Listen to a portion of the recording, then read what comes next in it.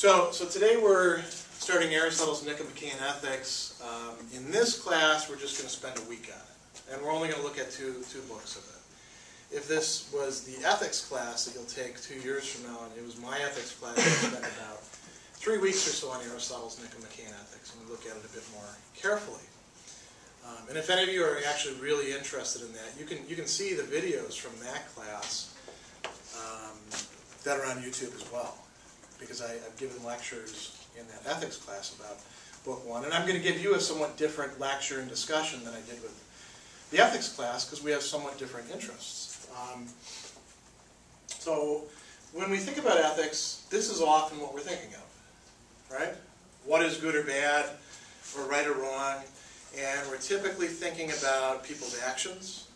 You know, what is a good action, what's a bad action. A lot of times our codes for ethics are encapsulated in a sort of list of statements, right? You should do this, you shouldn't do this. What would be a code like that you could think of? Sometimes we get in controversies over whether this should be in courtrooms or not. Ring a bell with anybody? I'll give you a hint, there's 10 of them. 10 Commandments, right. The 10 Commandments is an ethical code. And it says, what? You know, it hits on really the big basic things. There's some things in there that are purely religious, like, you know, you'll keep the Sabbath holy. But there's a lot of things in there like you shouldn't kill people, you shouldn't steal, you shouldn't lie, you know, so false witness means. It goes on actually to talk a little bit about not just what you ought to do, but also how you ought to be or feel, right? You shouldn't covet your neighbor's wife or possessions or this or that. Wives shouldn't, you know, covet neighbor's husbands as well. So it prescribes behavior, prescribes desires. That's an example of an ethical code. Some of you are going into professions that are going to have ethical codes too. Or you'll work at a company that has a code of ethics, right? And that'll say, well, you can do this or you can't do this. You guys actually are all under a code of ethics, the student conduct code, right? Did you have some discussion of that in orientation when you first came in here as students? What did they tell you about it? I don't know, because, you know, just follow this, here, read it, now we're done. Is that what they did? Or really? What's in it? Yeah.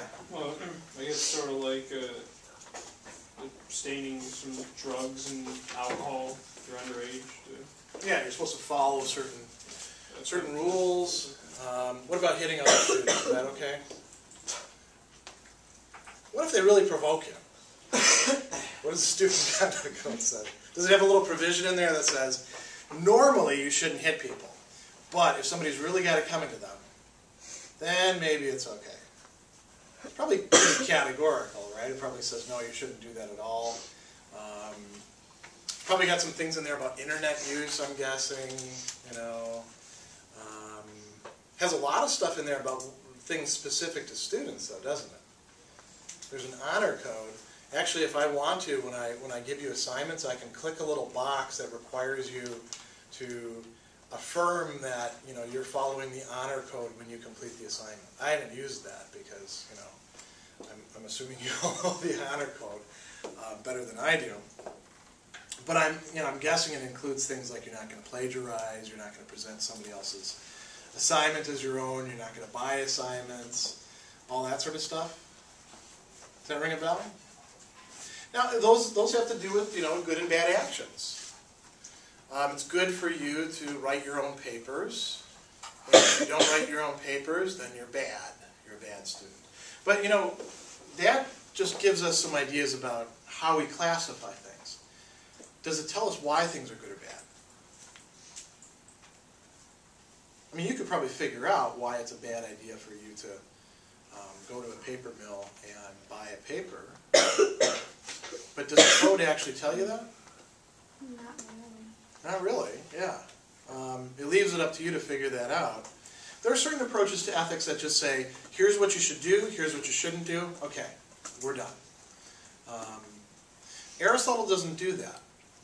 Aristotle and some of the other people we're going to look at this semester, or like Plato when we looked at, they're concerned with the effects that our actions have on us, not just on other people, but on us, and the kind of life that they make for us. So let's think, for example, let's use this example of you have to write a paper.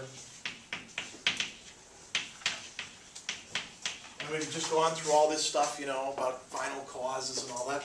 Okay, a final cause is something that we call an end, a purpose. What's the purpose in writing a paper? Why do you write papers? Just because you love it? Does any of you sit in your dorm room and just like write papers ahead of time just in case the instructor might ask you for a paper on Kant somewhere down the line? You research it and you write it. There might be a student somewhere who does that. I doubt that any of you are that student, right? I wasn't that student. Why do you write papers? Yeah. Because they're assigned to us. Okay, so you write the paper to fulfill an assignment. Why do you care about that? Why is that important? It sounds kind of, you know, silly to ask, doesn't it? Well, of course, it's an assignment. You have to do it. Again, you know, a lot of the places that I've taught before, Marist students are pretty good with, like, doing what you ask them to do. I've been at places where you assign things and less than half of the class actually does them. Because there's kind of a disconnect there. They don't grasp what you students sort of intuitively grasp because you've been more or less brought up well. You've been habituated into thinking about things the right way. Why do you complete assignments? So you get a good grade. Yeah, that's key.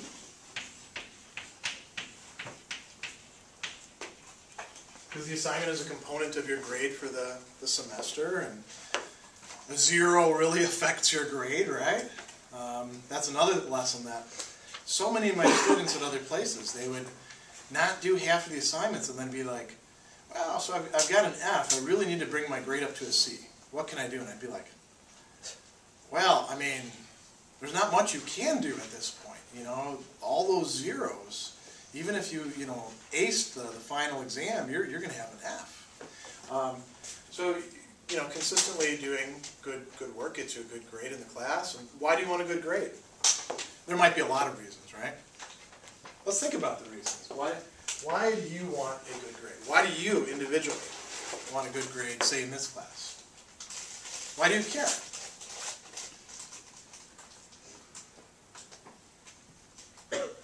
I know you do, because every one of you is here day after day after day, ready for class. So we can, I guess we can get a credit for the class.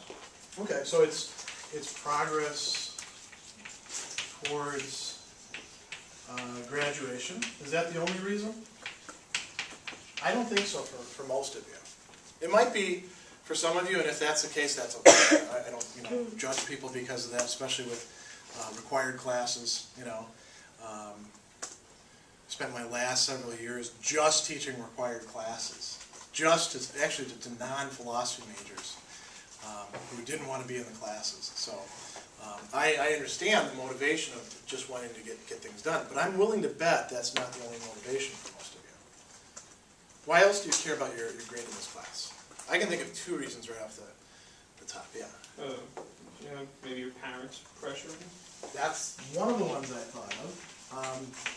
Now, your parents actually can't see your grades, because of FERPA.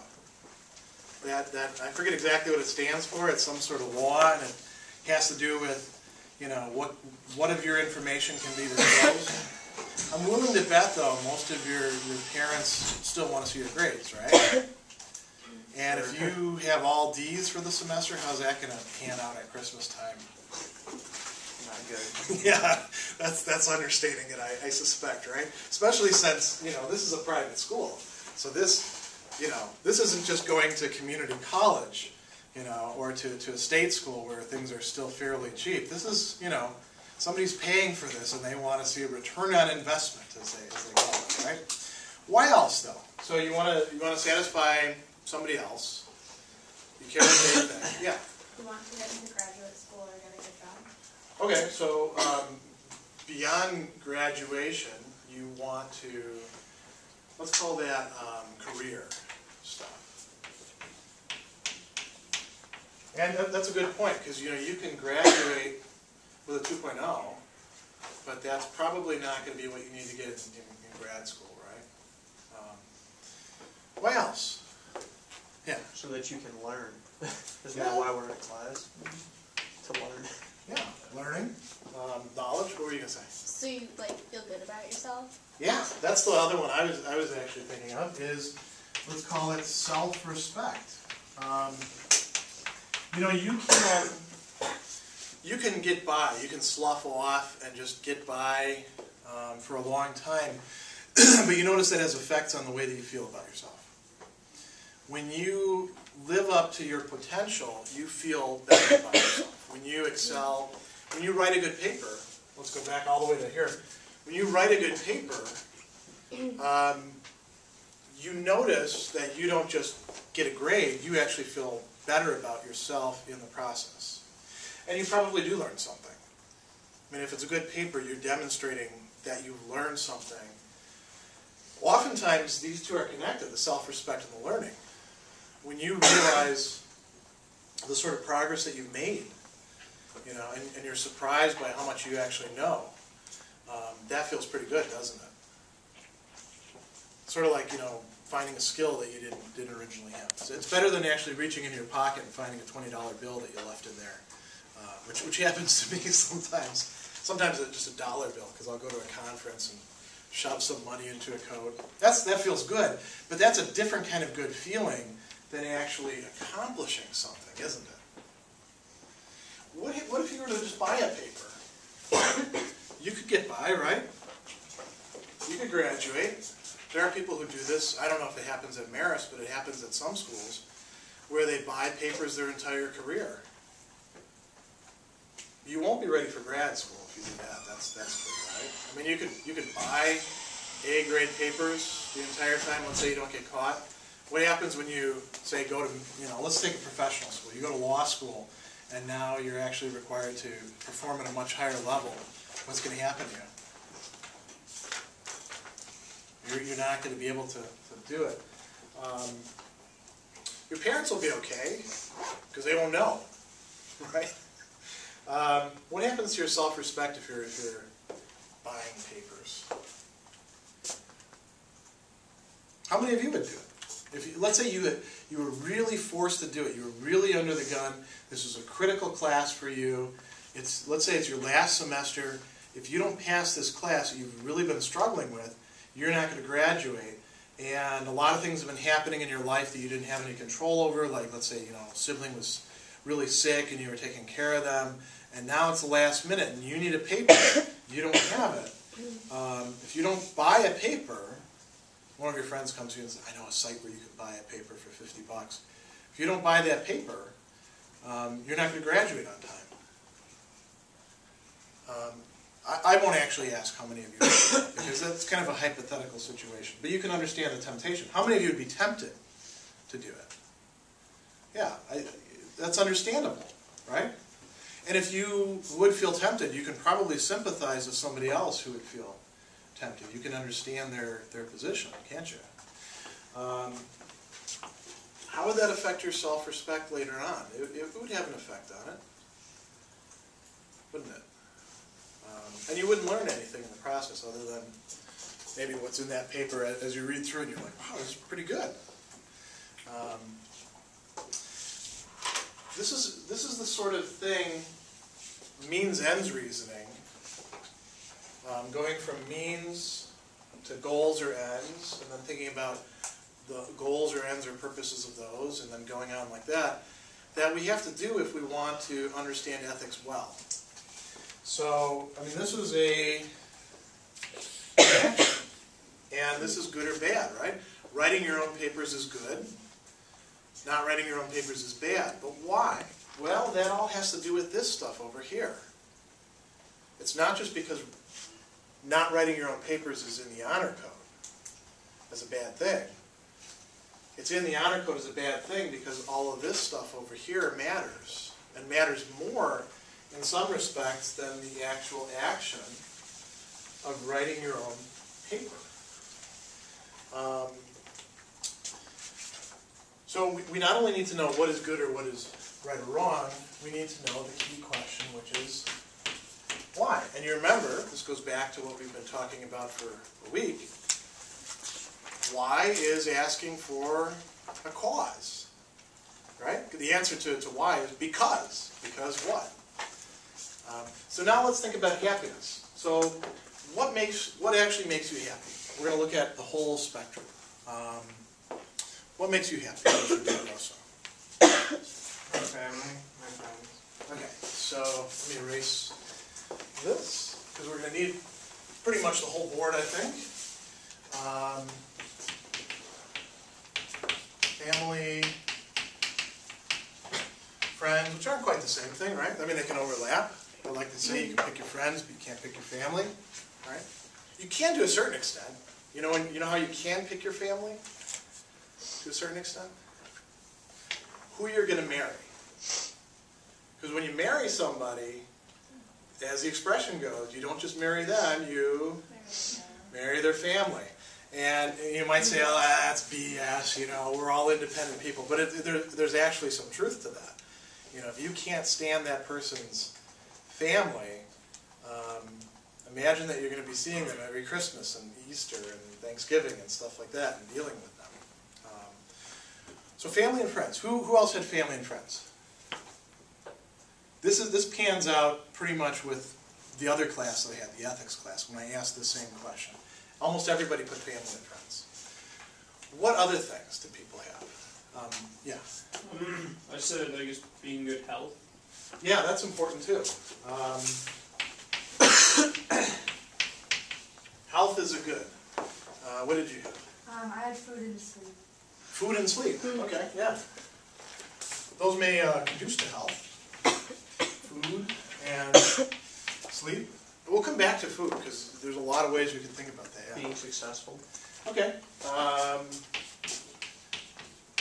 Success, and that will be one that we'll have to specify a little bit more as well. Who else had something different?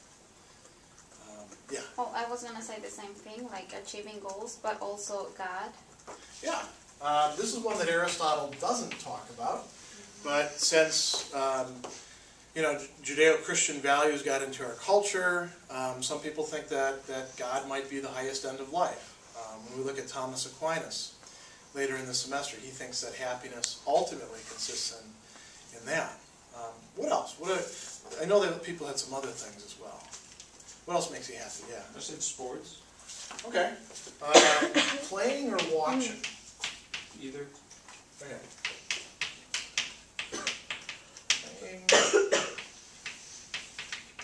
I'm very happy right now, actually, myself, because my team not only won the Super Bowl last year, they're 4-0. The Green Bay Packers. So I can quite relate to that. And the only other team that's 4-0 is in the same division, so that means they're going to collide pretty soon. So big drama. What else? What are other things? Yeah. Music. Music, yeah. Some people can't live without music. Yeah. Relaxing, like resting. Okay, relaxation. I guess it goes along with sleep. Yeah, let's put that over with sleep. Sleep or relaxation. You might need a different kind of thing with relaxation, though. It's like not having to do something. Oh, we call that leisure. Right? Remember, Aristotle says philosophy, metaphysics can only happen when humanity actually has enough leisure to be able to do it, and it's not the carpenters or the tradespeople who are doing it, it's the people who actually have some time on their hands. What you're going to say? I would say holidays. Holidays, okay. That's interesting. I've never heard that as an answer to this. What is it about holidays? Just because they're happy. Okay. But I guess they're kind of like all of that combined, sort of. Let's actually put that down. Because that's an interesting answer. Holidays. I can understand that. Holidays can also be the most stressful time of the year, too, if they're managed very badly. Yeah. Nice weather. That's another one that I haven't heard before. But, you know, again, that makes good sense. I had, when I went to undergrad, it was in Wisconsin. And Wisconsin's about on the same latitude as here, so you all know, the days get shorter and the nights get longer. We're already moving towards that. I had friends who would work second and third shift jobs. And so they would actually be asleep during the day. And there's something called seasonal affective disorder, right? SAD. You guys have heard of that? We used to call it being stir crazy. People actually get depressed because they're not seeing the sun for days and days on end. And that does in fact affect us. That has an effect on it. Yeah? Love. Ah. Yeah.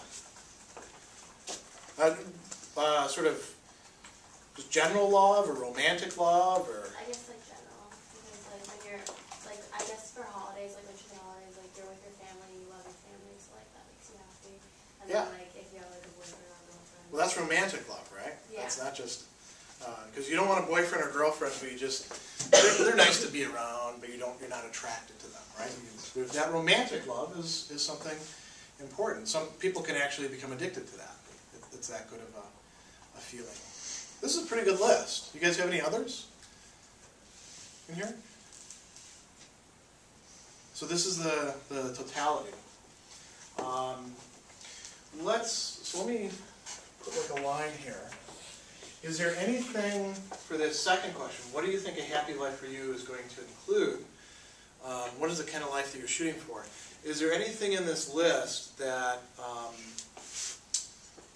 or is there anything, any answers to this question that aren't on this list already? Yeah. I said having money, or having Okay. wealth. So let me ask this for the whole class. All of you, of course, need some money, right? Because you can't do anything without some money. You want to go to Starbucks, you need about $5 just about to get a decent latte, or mocha, or whatever you happen to like. So you all need some money. Money is not that big of a value for you right now, right? Compared to other things. But you anticipate in the future it will be. How many of you think it's going to be a really important value for you? How many of you are thinking about going into careers, and one of the reasons why you want to go into that career is you want to make a lot of money? Just a few? I mean, that's a motivator. Money is important. Any other things that were in your list of where you're trying to go that aren't over here, besides money? Yeah. I said traveling. Okay. Traveling. Enjoying going to different places. Yeah. I also said owning a home. Mm.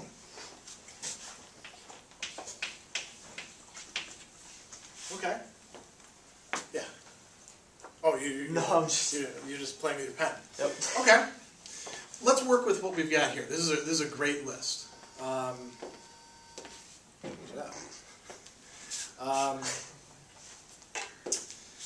So Aristotle talks about some of these.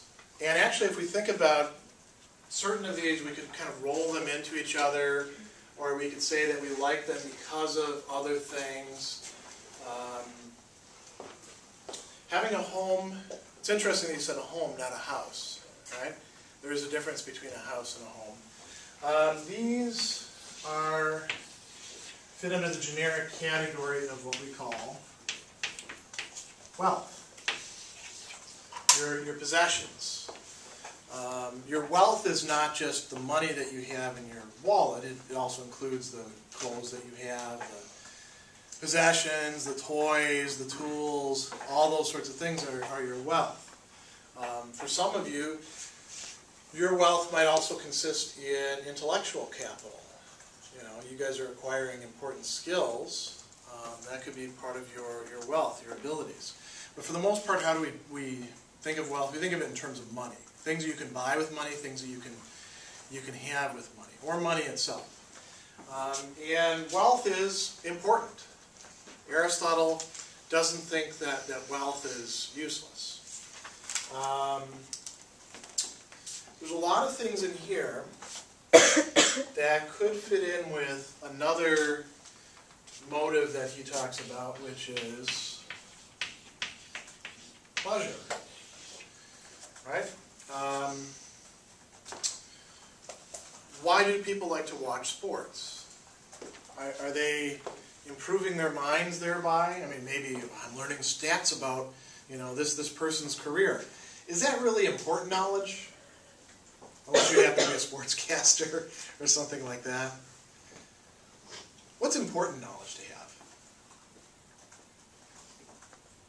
Yeah. Knowledge that can get you places in life. Knowledge that can get you places in life. That's a good broad, generic answer. That can cover a lot of ground. Yeah, what were you going to say?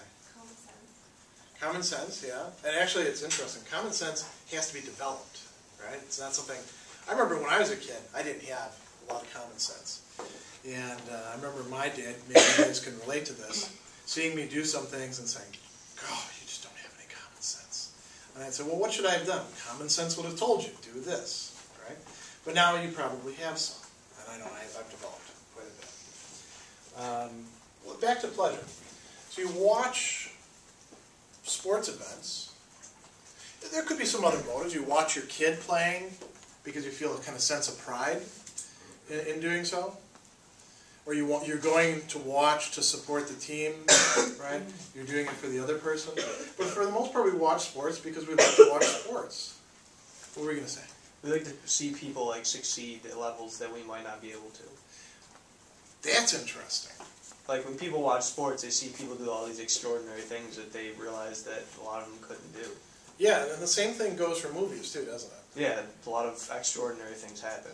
Yeah, we can't all be mutants who save the world, or what are some other popular things? You can't all date Gwyneth Paltrow, or whatever male lead you like.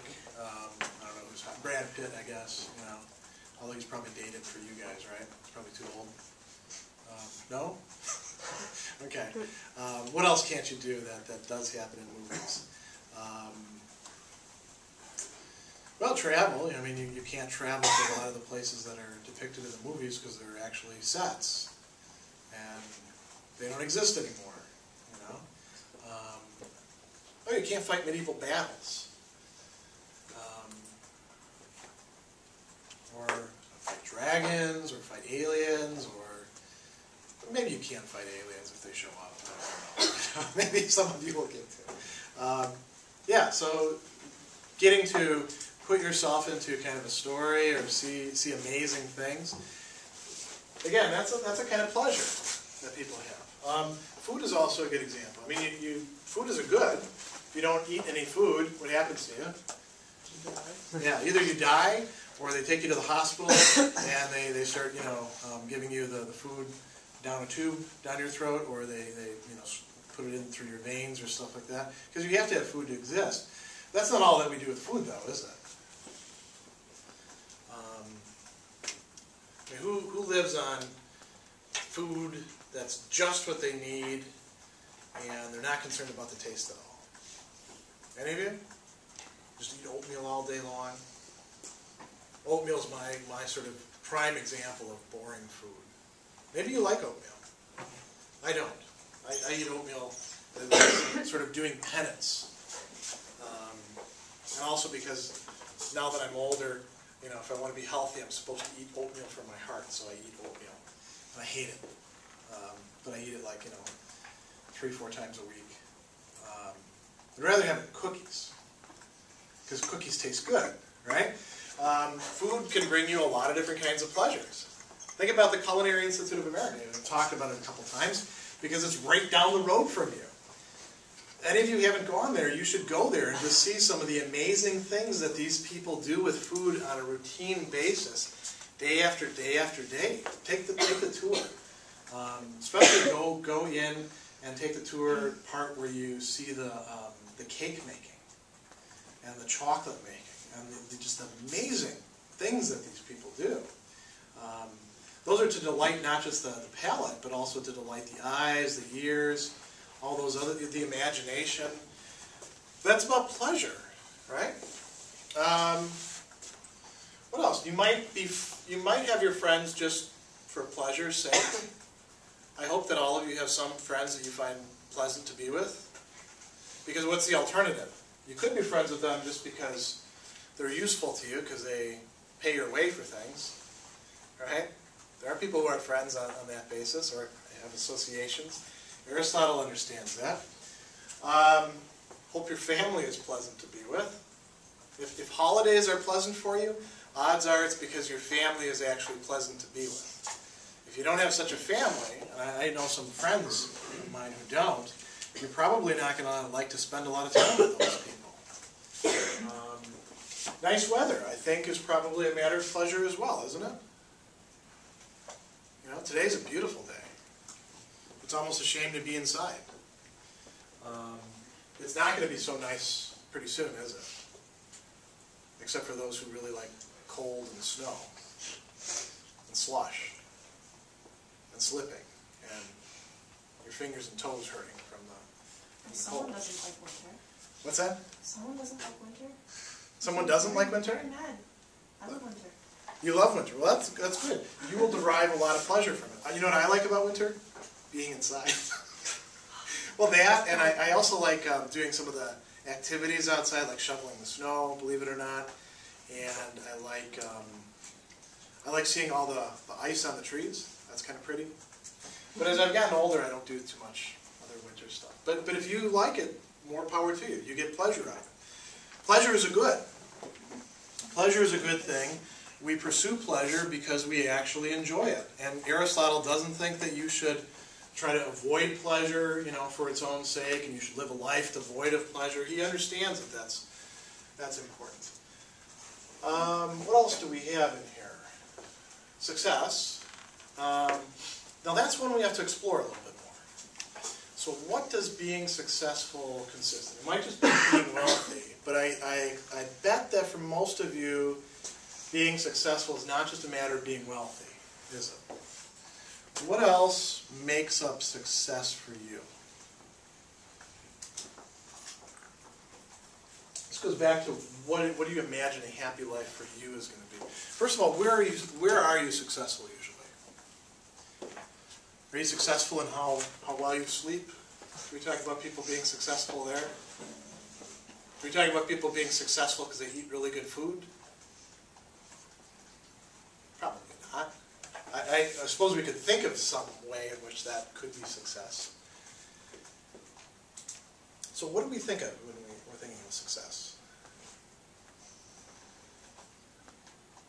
What do you guys, what's success going to be like for you? Because I hope all of you are going to be successful. Like getting knowledge and also like graduating from college. Okay, so that's sort of an intermediary type of success, and those are all important things. Gaining knowledge. All of you should come out of college a lot smarter in certain ways than you came in, right?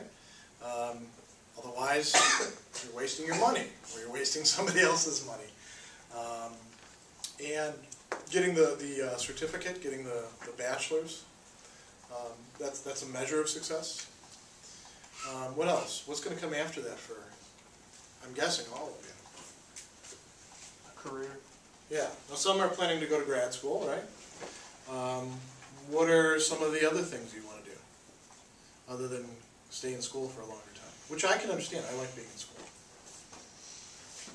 What else? Getting a good job. Getting a job, right. So there's going to be something that you're going to do. Some of you are going to be working as psychologists, some of you are going to be buying and selling things, some of you are going to be making people happy, clients happy in one way or another, trying to figure out what it is that they actually want deep in their heart and then make that happen. Some of you are going to be doctors, some of you are going to be lawyers, some of you are actually going to discover that you like working with your hands. And you'll get a BA or a BS or BPS and then switch careers and become a baker or a carpenter or something like that. But for all of you, you will be doing something. Actually, some of you may end up staying at home and doing things. Some of you may become writers. Some of you may just run a household. But there are measures for what counts as success in that, right? What does a successful career look like? Yeah. I think it's something that makes you happy. Ah. That's a good point. What does actually make you happy with respect to work? Being able to achieve all those kinds of things, like So having just a the- job that helps you achieve those things, and money's a part of it, I guess. Okay, so these are all sort of ends then for the job. Are there any jobs that you like doing by themselves and you would do even if you didn't get some of these other things? This is part of the difference between a career in the strict sense or a calling and a job.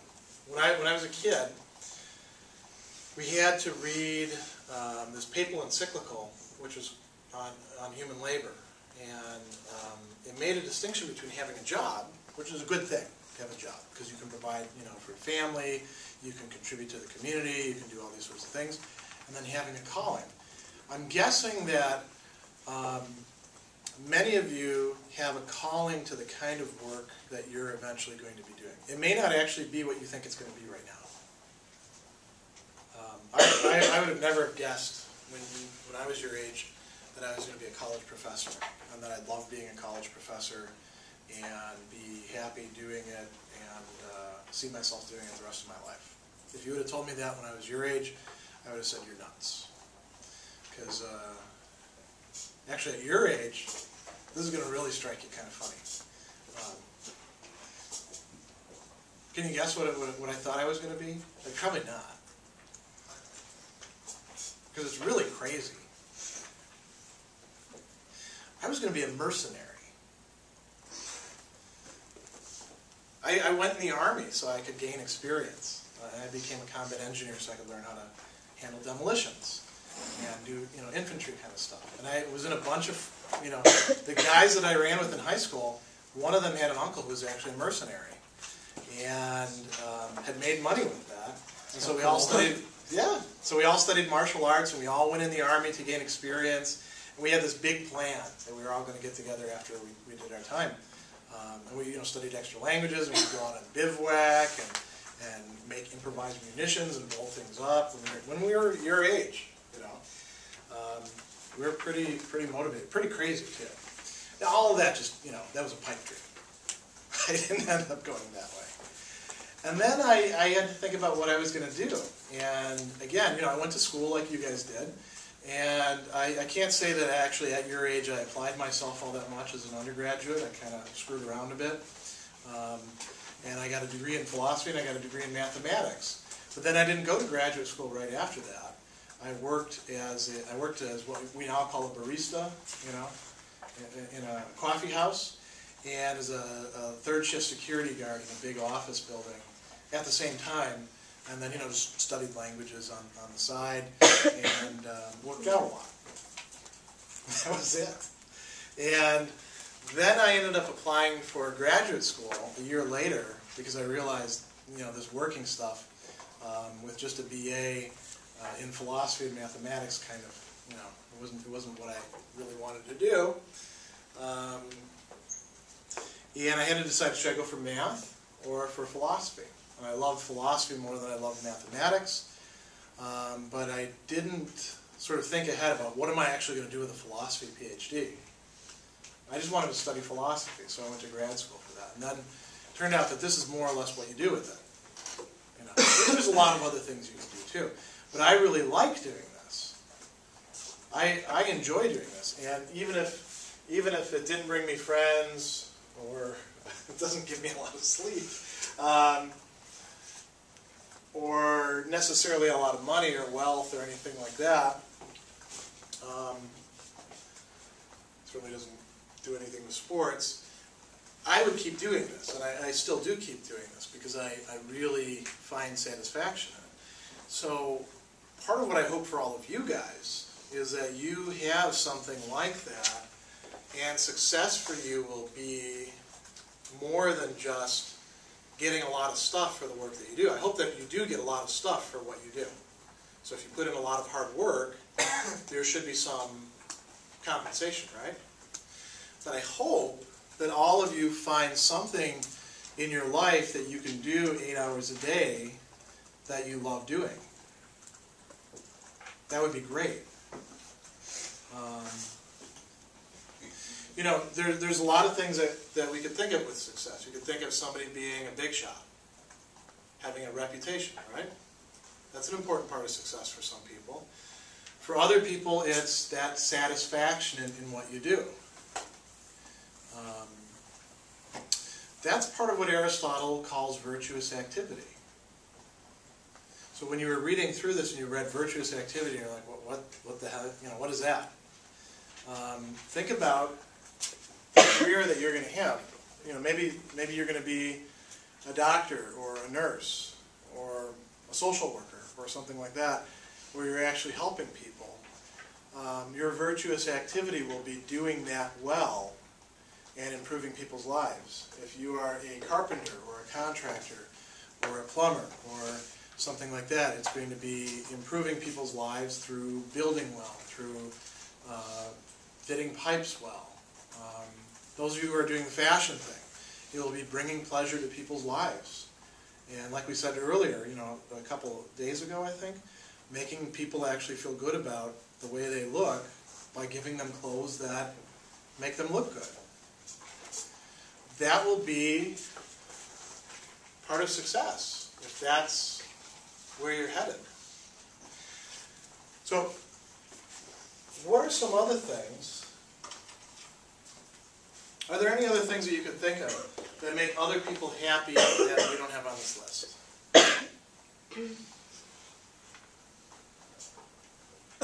Here's where we can get, you know, talk about crazy things.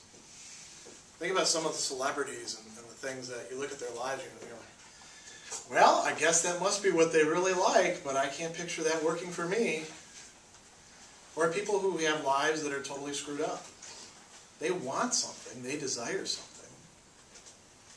And they're probably getting it. What are some other things that people desire or want that you can think of? Yeah. Like attention. Ah, yeah. That's a good one. People often want attention for doing something before they've actually done it. And then that's why they do it, and you can say they're not doing it because they love that or because they think it's a good thing. They just want attention from us, right? And people do a lot of stupid things for attention. What else? What are other crazy things? Well, not necessarily crazy, just not likely to be candidates for the good life that people want. Some people just want to get high all the time. You know?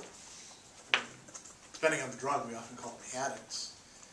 You know, if you're hooked on heroin or meth or crack, your life's over, practically speaking. You might be able to manage for a little while and keep things together, but pretty soon, you know, everything's going to be gone. You know, but people who have those sort of addictions, they're constantly on the make to try to get that drug. And why do they want that drug? You know, it has to do with pleasure. People like drugs because drugs are very pleasant. They're also, you know, pretty harmful for you. That's why we tell you not to take them. And you also don't get a lot done if you're doing drugs, unless, to a certain extent, meth, you know, and cocaine.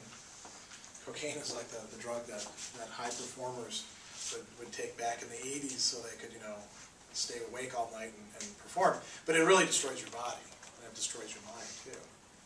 But that is something that people think is going to make them happy, isn't it? Otherwise, they wouldn't do the drugs.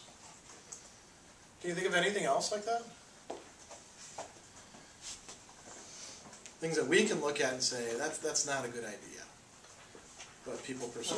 Overeating unhealthy foods. Yeah, I mean, food can be used and food can be abused. Or how many of you have seen these reality shows like Hoarders? Many of you have seen that show? That's pretty amazing, some of the stuff that those people live in, and it has to do with, holding on to possessions. But it's not possessions like that, we tend to think of. It's just a whole bunch of stuff. Some of it gone bad. What else? What are some other... Reality shows are probably a great way to think of some of these things. Attention. There are a lot of attention-seeking people in reality shows. Are there any other things that people want from those? Yeah. Acceptance. Acceptance. Yeah. Well, that might not... That's probably a good thing, right? Well, but what if you want to be accepted for something like that? Oh. That's a good question.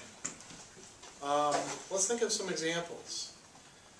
To be accepted for something that's bad. So you'd be looking to be accepted by people who have a screwed up idea about what's good and bad. So you want to get in good with, well, I'll give you an example from my own life like that. The crowd that I hung out with when I was in school was called the Burnouts.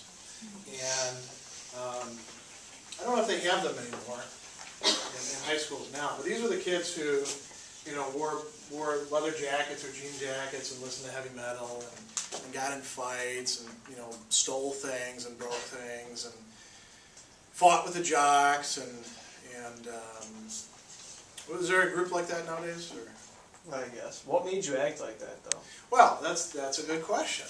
Because I've never understood why people. Some of that had to do with acceptance. I was looking for acceptance from somebody. Into a certain amount of a group of people, you wanted to be accepted by a certain group of people. Yeah, and I liked the guys that I hung out with, and I also I wanted to be kind of a tough guy and I had all sorts of crazy notions that I'd gotten from movies and songs. When I tell you guys about this stuff that say love songs are not a good guide to how you ought to run your life, I know, because I've actually done that. So I was looking for acceptance from the wrong crowd. And so I did a lot of stupid things, like getting in fights and stealing things along with other guys who were stealing things. And, statute of limitations wasn't worn out, so I don't have any problem talking about it. And then afterwards you look at it, well, a lot of drinking. You think about that and you say, wow, was that stupid? What did I get out of that? Nothing. Yeah. Well, at least you learned the right things to do. So knowledge. By doing it wrong, I guess. Mm. Now you can tell us that it's bad to do that. Yeah, you're right. There is some value in that, but that's a very conditioned, limited value, isn't it? Aristotle. I'm going to put up what Aristotle says about these sort of things. So, what is happiness? Aristotle says we want to think in terms of means and ends.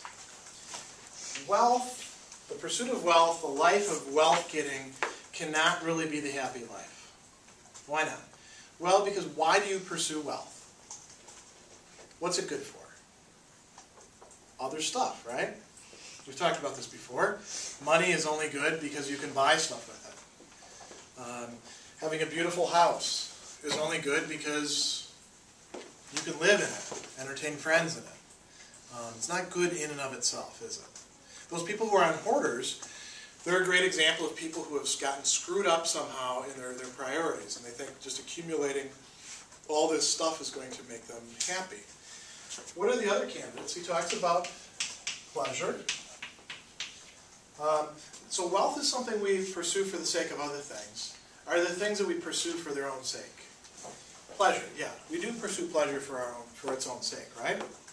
If you ask somebody, why are you doing that? And they say, because I like doing it. That's a reasonable answer, isn't it? Because I enjoy doing that. Reputation, or what he calls honor. That's something that motivates people too, isn't it? Bless you. That might tie in with what Ms. Doxey was calling acceptance. Or, who brought up attention as possibly a bad thing? So attention could be reputation. Success can often be you're pursuing reputation. And it might be reputation in other people's eyes, it might be reputation in the eyes of somebody who's long dead. There are people who are trying to please dead parents and show that they've actually made it. And that's not a very happy life, actually, but they think that it's going to make them happy. What are we often valued for? Aristotle says, why do people get a good reputation? It's for what he calls virtue. For another way of thinking about virtue, moral goodness. Right? Somebody is a just person. Somebody is an honorable person. That's why people like them. You know, you guys have probably already, at this point, sloughed off a few of your high school friends. And when it comes to Thanksgiving, this is where the big test is. You're going to go home, and you're going to hang out with some of your high school friends, and you're not going to hang out with other of your high school friends. And hopefully the choice is not just based on who's in town. It's based on things like, who do you actually want to be with? Who can you relate to? Who is worth being around? Who's loyal? Who's going to stand up for you when you need them to stand up for you? That's called courage. Who can you rely on to make good decisions? Those are all virtues. That's one thing that some people think is worth pursuing. I suspect most of you do. And then, of course, there's knowledge. And you can pursue knowledge just because you need it so that you can go to the next step in your career. Or you can pursue knowledge for its own sake. Again, one of my hopes for all of you is that you find something that you like to learn about just for its own sake. Not just to pass a class, not just to make it to the next step in your career, to know how to fix a flat, things like that. But that you find something that you really enjoy knowing about and you get to spend time doing that. Maybe even do that as your career. So Aristotle says, okay, these are all pursued for their own sake, but they're also all pursued because people think they're going to bring them happiness. So let's think about these in turn then. He says, could pleasure be, the life of pleasure, could that really be the happy life? And he says, well, a lot of people think so, but there's something missing there. You can actually have a life full of all sorts of pleasures and still feel empty, still feel that there's something lacking. And a lot of people do go through this. They work their butts off, and then they make a lot of money, and then they buy a lot of nice things, and then they feel very empty inside. A lot of pleasures, if you just pursue them, they end up not turning out to be so great. You can think about romantic relationships are one example of that. When you're in the courtship stage, can't stand to not be with the person. Everything they say is so funny or profound, or it's so great, and your heart's all aflutter and all that. And then you go out with them, and you're having a great time. And then it turns out that 3 months later you realize you can't stand the way they laugh, or the stuff that they laugh at, or what else do people complain about? They have other habits that annoy you. They're doing nothing with their life. They show no ambition. That's why they had so much time to spend with you, because they don't do anything. All of their references are from pop culture and are really starting to bore you. The movie quotes that they were using as catchphrases 3 months ago have gotten stale. Well, that's an example of pleasure not turning out to remain pleasure. So the life of pleasure is kind of a slavish life. I mean, you could say you can be married. That can satisfy you. If that does truly satisfy you, Aristotle says you're missing out on something distinctively human. These other things, like knowledge, or moral virtue, or even reputation or honor, those are more distinctively human. The life of sheer pleasure, yeah, a dog can live like that. A pig can live like that. So what about these other ones? Well, reputation or honor, that's not really the be-all and end-all, because why do people seek to be, respected or honored or admired? It's for having some good quality, right? I mean, I think there are some celebrities who just want people to look at them. And they don't care whether they look at them in a good way or a bad way. They just want to be looked at, right? Does that jive with your take on some celebrities? So maybe that could be this. But most people actually want to be respected for something. What about this? Aristotle says, well, even virtue by itself is not complete. It's getting closer to what happiness is. But you can be virtuous and be asleep all the time. You could have the right habits, but not actually exercise them. So what is happiness going to be for Aristotle? It's going to be a life of virtuous activity. That's the key thing there. Activity. It's going to have sufficient wealth.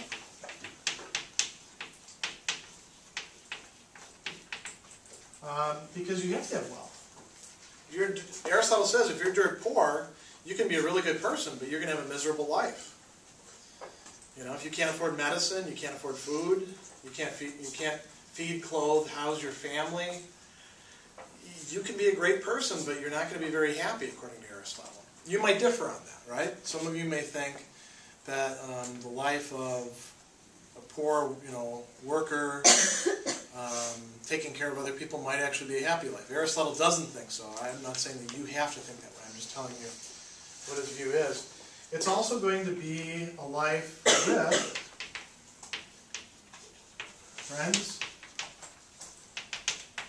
and family. Aristotle thinks that you guys are right. Friends and family are a constituent part of being happy. But he thinks that if you have friends and family and you have wealth but you don't have virtuous activity, you're still not going to be completely happy.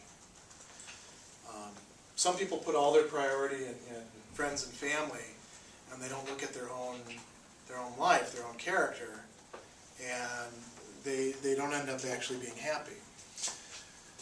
If you actually do have a life of virtuous activity, Aristotle says it's going to be a pleasant life.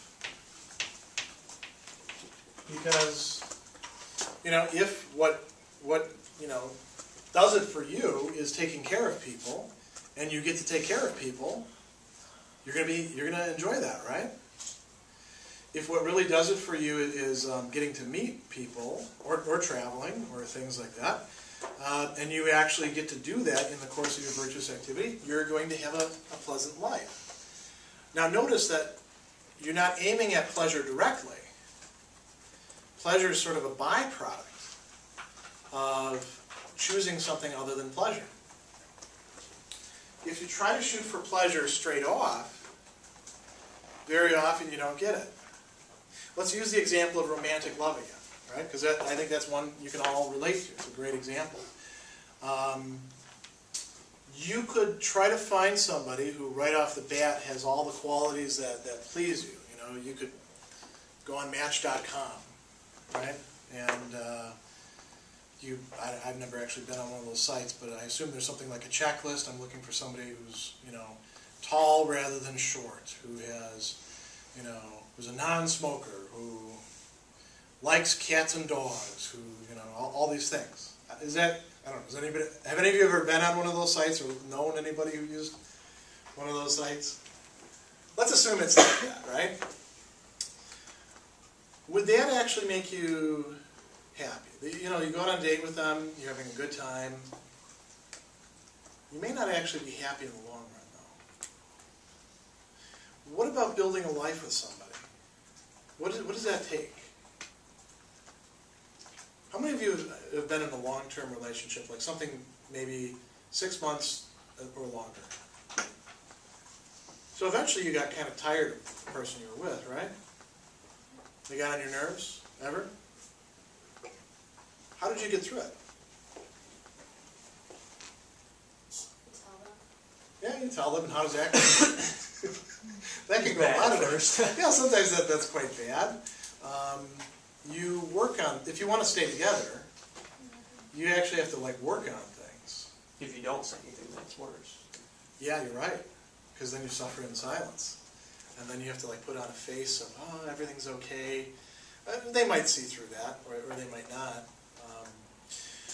A life that you live together is not going to be a life of, as they say, wine and roses all the time. But the pleasures that can come from a long-term relationship where you actually develop with that person, the pleasures that can come from that ultimately are much greater, much deeper. This is where we talk about intimacy. I mean, a lot of people talk about intimacy and they mean having sex with somebody. And there is a certain, sense to that because, people are together and they're enjoying themselves, hopefully, and all sorts of things are taking place and they feel this way and that way. But real intimacy is something that develops over a long time and actually takes some trials and requires you to make some choices. But the pleasures that can come with it as a result, not as what you actually aim for, are much greater than the pleasures that you would get just by going out and sleeping with whoever, seems the best at the time.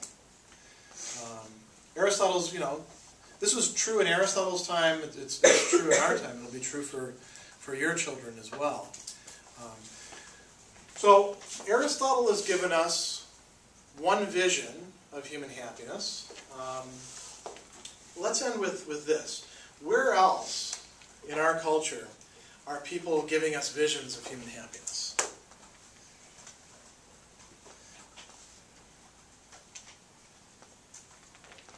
On TV. Yeah, okay, so what are some examples of that? Being wealthy, spending time with their family, everything's perfect, big house. Where do you see that? Sitcoms. Yeah, some of them. Although sitcoms, they don't stay interesting long unless people have conflicts, right? Exactly. Can't all be perfect all the time. Yeah, what else? Well, and they may be trying to, do virtuous activity or something like that. What else? What other shows or things on TV are presenting you with visions of the happy life? Even very short visions. Sitcoms. When you watch reality shows, you get to see what other people think the happy life is. Sometimes they're totally screwed up. But that's not telling you, hey, you should live like this. Will anybody tell you that you should live a certain way or see certain things as necessary for your happiness? In 30 seconds or less? Commercials, right. I mean, there's a whole industry out there that is trying to tell you this is going to make you happy, usually by appealing to pleasure or reputation or wealth. Think about those Axe commercials, right? In one of my classes, I used to show, there would be like 2 days where I'd show commercials and then we'd do analysis of them. And I used those Axe Boom Chicka Wawa commercials. Those are male fantasies that are being played out. And the reason why Axe sells so much is because there's a lot of guys out there who on a subconscious level are saying, I'm going to be happy if I buy